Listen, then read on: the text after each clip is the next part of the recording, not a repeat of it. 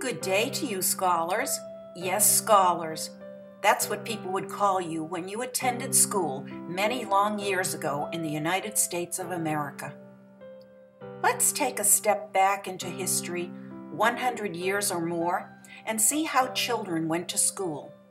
We'll discover what their schools were like, who their teachers were, and how the scholars learned their lessons.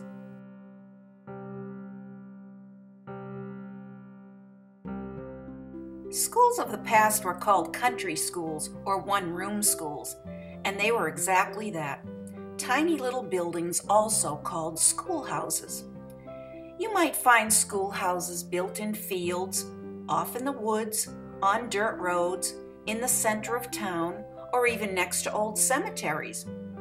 But people tried to build their schools close to the center of where most people lived, so children could walk roughly the same distance to school each day. There were no buses in the early days, so sometimes children had to walk 2 miles or more each way to school.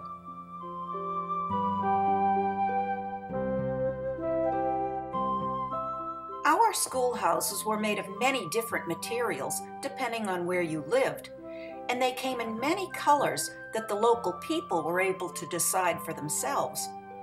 We often hear of the little red schoolhouse, but schools came in many colors. They could be white,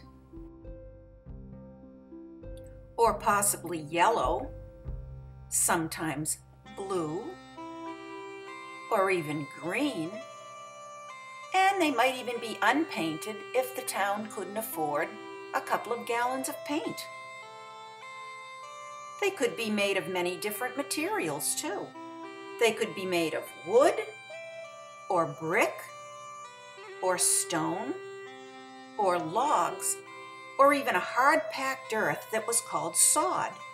People in the West, in states like North and South Dakota, would cut bricks of sod from the dry grasslands and stack them up to make walls of the schoolhouse. This was used when there weren't many trees for wood or stone for building.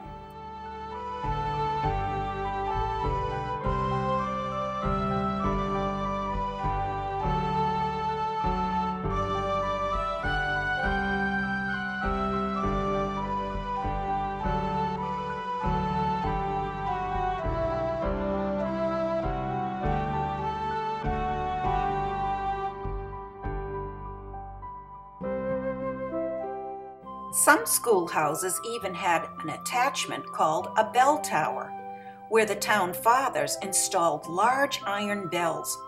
The teacher would go inside the schoolroom, pull on a rope to ring a bell and call the children to school.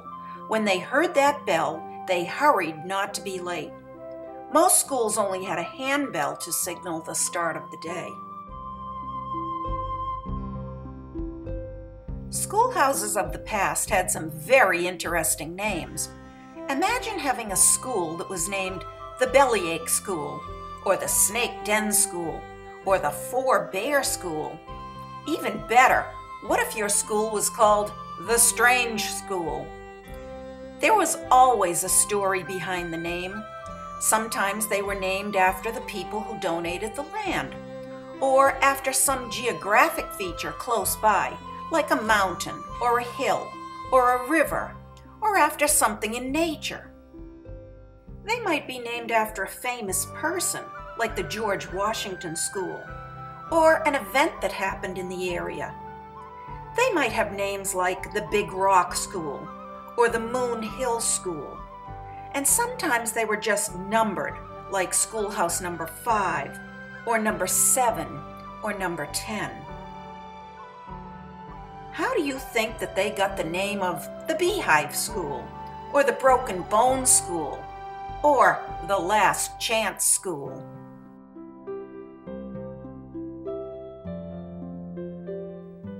You've seen a number of square and rectangular schools, but there are also schools called 8-square schools. They were shaped like today's stop signs, and they had 8 sides. The teacher would teach from the center of the room. And we know of at least one little school that was built perfectly round, and that schoolhouse still stands today in Brookline, Vermont. Now, some schoolhouses had one door and some had two doors, where the boys would enter on one side and the girls on the other. Boys and girls were often separated on opposite sides of the schoolroom, too. In many schools, when you entered the front door, there might be a small cloakroom where they hung their coats and their hats and they stored their dinner buckets. Let's look inside a very early schoolhouse, way back in the 1800s. In this painting, called The Country School by Winslow Homer, desks were slabs of wood that were fastened to the walls. The scholars sat facing the walls with their backs facing the teacher, and she taught from the front of the room. They would have to turn around to read or recite for the teacher. You can see in this painting that the boys and girls actually sat on separate sides of the room. The littlest children actually sat near the front. In this painting, one little boy is crying because he probably doesn't want to be on the girls' side, or he's just tired and he wants to go home. Eventually, most schoolhouses built the desks so that the children could face the teacher, sitting in a single desk or in a double desk with a partner. If you look around the room, you'll see that there are many windows to let in as much light as possible, because for much of the country school era, there was no electricity, and that was the only light they had. On the very sunniest days, there might be curtains or shades that they could pull to help block the sun. Attached to the walls, there was usually a blackboard that could be made of wood that was painted black so that the teacher could simply write their lessons with chalk, or if they were very lucky, the school might have blackboards that were made of slate, which was a very strong black stone.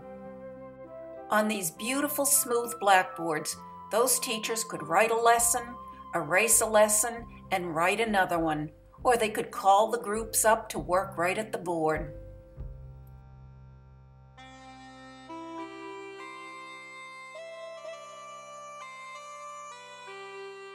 The earliest schoolhouses were heated by a fireplace that was usually at one end of the room, or eventually by a big, heavy pot-bellied stove that needed wood or coal for fuel.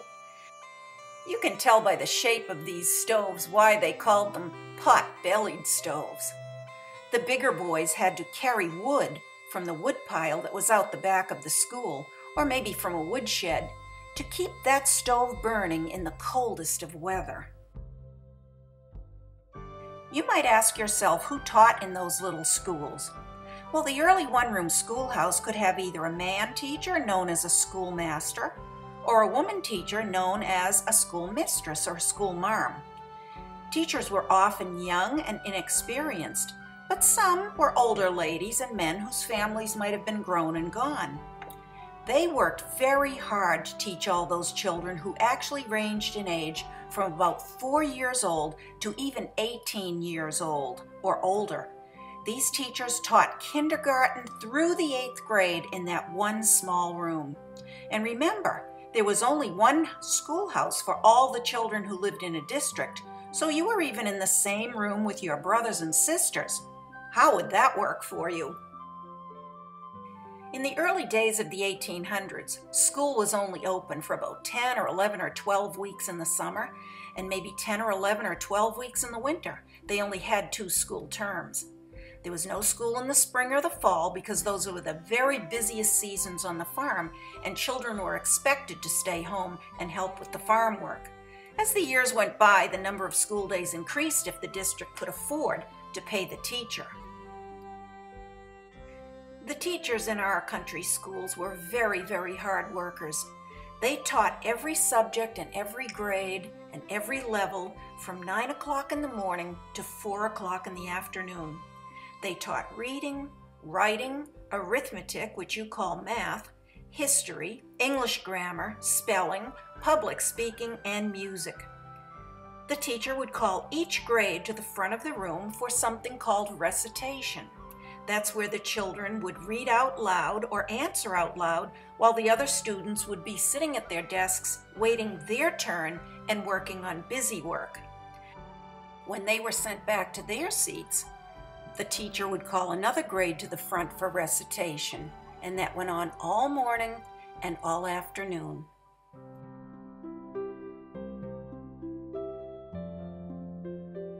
You're probably wondering most about recess.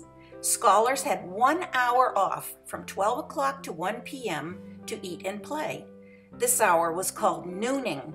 Students would bring their dinner pails outside and play for most of the hour anywhere they wished, as long as they could hear the school bell at 1 o'clock calling them back to their classes.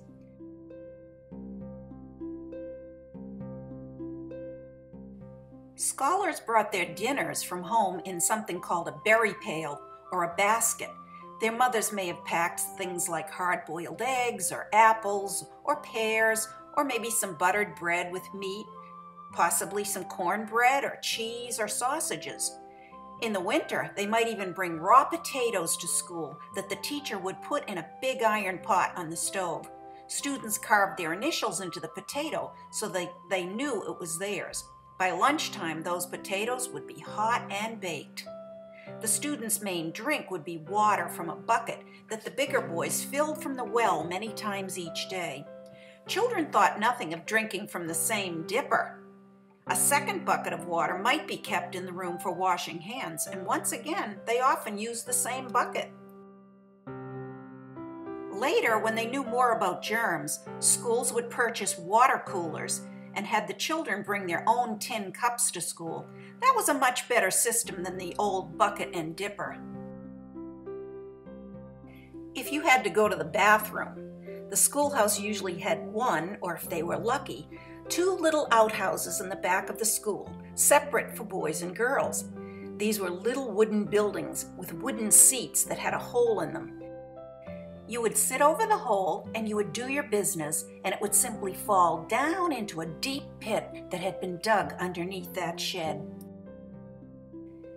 These little buildings were also known as privies, which was short for the word private. Sometimes the privy was called the necessary. I think you know why it's called the necessary.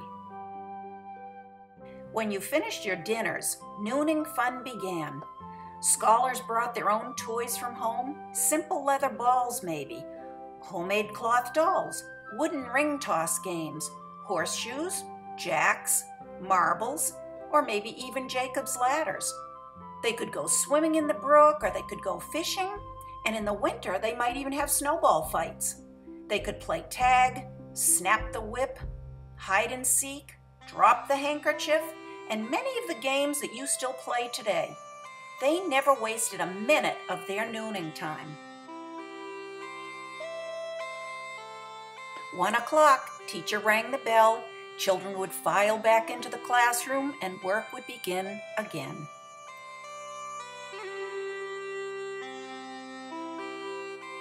Penmanship might be a good exercise to begin a quiet afternoon. You call it cursive writing. And paper was used mainly for penmanship. Until the 1840s, scholars practiced with ink and quills, which were actually goose feathers. Later, scholars practiced with steel tip pens that they dipped into ink bottles.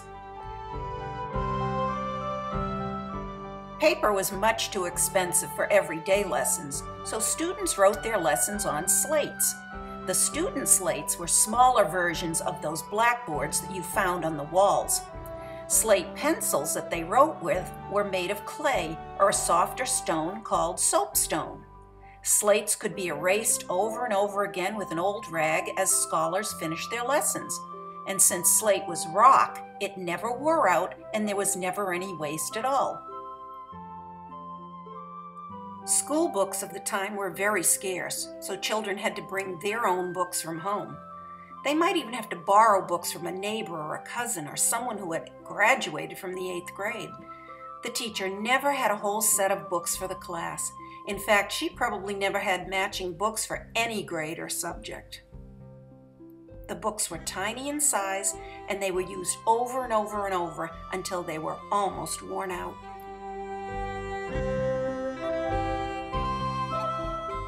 question is often asked how that one teacher could control all those ages and all those grades in that small space. Well, children were expected to be on their best behavior in those one-room schools, even though the teacher had a hard job to teach them all. They were polite and they knew their manners. They addressed their teacher like this: "Yes, ma'am," and "No, ma'am," or "Yes, sir," and "No, sir." The number one rule was no whispering, and scholars had to remain busy and quiet on their seat work all day long. But if there was some issue in that classroom about behavior, teachers were allowed to punish scholars who did not heed warnings to behave in class, and parents supported the efforts of the teachers to be good disciplinarians. Teachers were very creative in their methods of discipline in the schoolhouse. There were those who would keep you in from nooning time, but remember, that was a whole hour while your friends were out at play.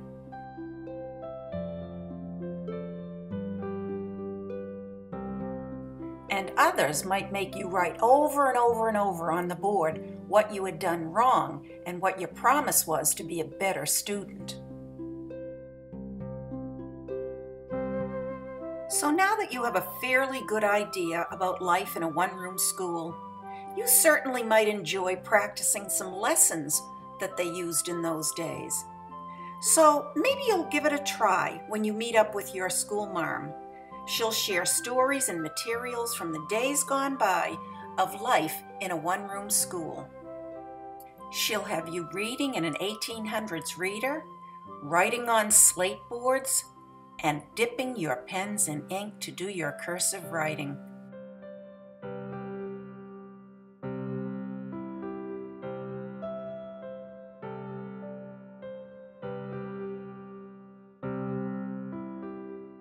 Now, until that day, remember to mind your manners and address your teacher, "Yes, ma'am," and "No, ma'am," and "Yes, sir," and "No, sir."